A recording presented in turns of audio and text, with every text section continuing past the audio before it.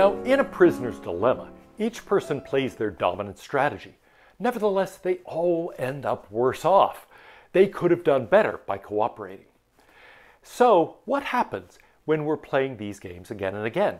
If it's a one-off situation, then typically people defect. They are not going to cooperate.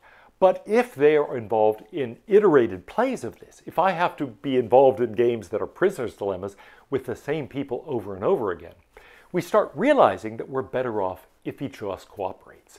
And so cooperation can emerge in those settings. We face this question of strategy in a lot of settings in life. We're thinking about how to deal with people we have to deal with frequently. We're going to interact with these people a lot. Maybe at work, maybe within our families, maybe in our group of friends. And so the question is, well, how do we do that? How do we do that productively, given that we might be sometimes facing prisoner's delights, but often we're facing stag hunts or prisoner's dilemmas. How do we rationally approach that? Let's take the worst case scenario. Imagine that we're facing prisoner's dilemmas again and again, and we decide what's going to be our play. How do we deal with that sort of situation? Well, we formulate a strategy. We decide, here's my strategy for interacting with these other people. Given that we're going to be doing this again and again, I'm going to be learning more and more about them as we play these sequences of simultaneous games.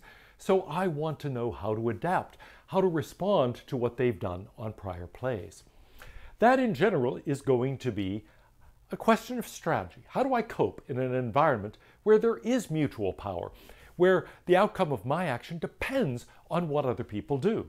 We want to prosper individually. We also want the group to prosper, especially if we're thinking about the welfare not only of ourselves, but of our family, of our group of friends, of our company, and so forth. Well, here are a number of strategies generally recognized in the literature. This is far from all possible strategies. There are many, indeed infinitely many possible strategies you could concoct, but these are some of the most popular ones. One of them, routinely a winner in tournaments, especially up to a certain point in the literature on this, is called tit for tat. The idea is this: we start by cooperating, but then we do what the other player did last time. So I begin by cooperating. If the other person cooperates with me, I cooperate again. But if they defect, if they refuse to cooperate with me, then next time I don't cooperate with them. But of course, we might be patient. We might say, well, should I retaliate? Yeah, we've got a history of cooperation, but this time that person betrayed me. Do I defect back? Do I decline to cooperate? Maybe, but maybe I think I'll give them a second chance. And so there is a variant of that, tit for tats, you might say, where I decide, well, I'm going to retaliate, but I won't retaliate the first time. I'll give you one or two mistakes. I'll forgive those, but up to a certain point, and then I'm not going to forgive anymore. I'm going to respond. So we start by cooperating, and we cooperate then unless the other player has defected a certain number of times in a row. Of course, there are many other strategies. Here's one: just always defect. Look at the situation and say, look, the best outcome for me is where I defect and you cooperate. So I'm going to try to lure you into cooperating, and I'm going to defect. And I'm just going to do that all the time. I'll stab you in the back every single time. Maybe you'll learn, maybe you won't. That's one strategy, and indeed there are people who play the game of life that way. They just defect all the time and behave entirely selfishly for themselves. Well, that means there aren't many opportunities for cooperation with such a person. To the extent that you cooperate with them, you simply lose. Another strategy is simply to always cooperate. Cooperate no matter what. Decide, look, I will forgive. You may sin against me once, or twice, or 3 times, or 7 times, or 7 times 7 times. I will continue to forgive. And so that's a situation where you cooperate no matter what. No matter what the history is, you cooperate. There are many other strategies, though. One Axelrod talks about is the Friedman Strategy. You start by cooperating, but then you always defect after the first defection. So, yes, I'm a nice person, but if you cross the line, I'm done. Now notice here it says too many times. So you might wait until the nth defection to always defect.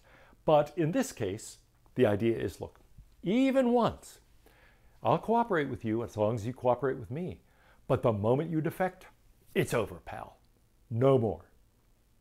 And there might be some issues that you consider, hey, unforgivable betrayals. And then you're playing this strategy. Sorry, that betrayal was unforgivable. After this, I just defect. I refuse to cooperate with you. Here's another strategy that Axelrod refers to as the Joss strategy. Again, you start by cooperating, but then you do what the other player did last time, as in tit for tat. But occasionally, maybe 10% of the time or whatever, you sneak in a random defection.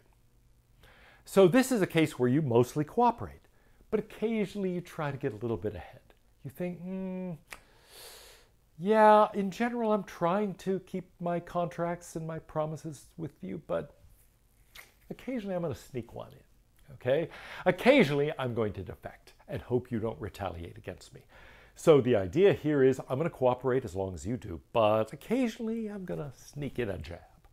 There are many other strategies. One might be just be random, okay? Flip a coin, do something random. Don't have any pattern to your actions at all. Now, at first glance, you might think that's a very strange thing to do, but there might be situations where it's entirely a reasonable thing to do. Let's suppose, for example, I am playing a game against someone else, and let's say it's a tennis game, and they're wondering where I'm going to hit the ball. It's good for me to randomize that to some extent. I don't want to be predictable. And the same thing might be true in various other competitive settings. I'm going to be at a disadvantage if you know what I'm going to do. Suppose we're boxing. I don't want you to know whether I'm going to try to jab with my left or my right. I don't want you to know whether I'm going to take a punch at all or whether I'm going to step back or do this. And the same thing can be true in lots of ordinary settings as well. I don't want you to know what play I'm about to call. I don't want you to know what kind of bid I'm going to put in on this contract. I don't want you to know exactly how I'm going to approach my application for that grant because I'm worried that if you know, you're going to be able to steal that information. So I'm going to be a bit random in my approach to things. If I'm too predictable, I can get into trouble. Here's another interesting strategy. I call it the bully strategy. The idea here is that you start by cooperating, but then you do the opposite of what the other player did the last time. So you cooperate with the stronger, roughly, you dominate the weak. Hence the picture of Nietzsche that I have here. This is something like master morality in Nietzsche. The idea is you find the weak, you dominate them like the lion. But on the other hand, you get a bigger lion, cooperate with a bigger lion. So this is well adapted sometimes to hierarchies. Cooperate with the people above you, but defect against the people below you. Now, that's not a very nice kind of boss. I've worked with people like this, and I've seen them rise in organizations. Sometimes, personally, it works out well for them. But on the other hand, eventually they get to a point where they anger enough people that they can't stay in that organization anymore. And sometimes that happens slowly over a period of years. Sometimes it happens pretty fast, and in general, the higher they go, the faster it happens. But it is a sort of strategy, and there are countries that pursue this in foreign policy. There are people who pursue this in personal relations. They are constantly judging you. There was a well-known person in our department who left and went to another university, ended up becoming very prominent. But I was told the first time I met him, listen, never take a step back when you're talking to him. Stand your ground, and if anything, take a step forward, because he's going to move forward toward you and want you to step back. And the moment you do, he's established his dominance and he will dominate you. You're in trouble. So you've got to stand your ground or ideally show that you're stronger, and then he'll cooperate with you. He was in effect playing this bully strategy. Most of the strategies we've looked at don't do as well as tit for tat in various tournaments where we take a variety of strategies and have them compete with one another. But this one actually sometimes wins over tit for tat. It's a highly competitive strategy. We could call it Pavlov. And the idea behind this one is a little more complex. We start by cooperating, and we do what we did last time if the other player cooperated. If not, do the opposite. This one is a little bit harder to grasp intuitively because it says do what you did last time if the other player cooperated. That means if the other player cooperated, well, and you cooperated, then cooperate again. After all, that was highly productive. But if the other player cooperated and you defected, and therefore you gained a significant advantage, do it again. Hope he cooperates again. So in short, if the other player cooperated, then you're better off. So, hey, do whatever you did last time. It worked. That's the idea. See whether what your last play was worked. And so your cooperation worked because the other person cooperated. Yay, do it again. If, on the other hand, your defection worked because the other person cooperated, do it again. Okay, so see if it worked. But now, if the other player didn't cooperate, if the other player defected, then don't do whatever you did last time. Do the opposite. So let's say last time they defected and you cooperated. Then you got clobbered. Don't do that again. Okay? Don't cooperate again. Defect. On the other hand, suppose you both defected. Well, then that was highly destructive for both of you. There were better outcomes out there. And so in that case, yeah, try cooperation. In other words, if the other player defects, basically you lose. You could do better by cooperating. So if the other player defects, then do the opposite of what you did last time. The play last time didn't work, and so try to do the reverse.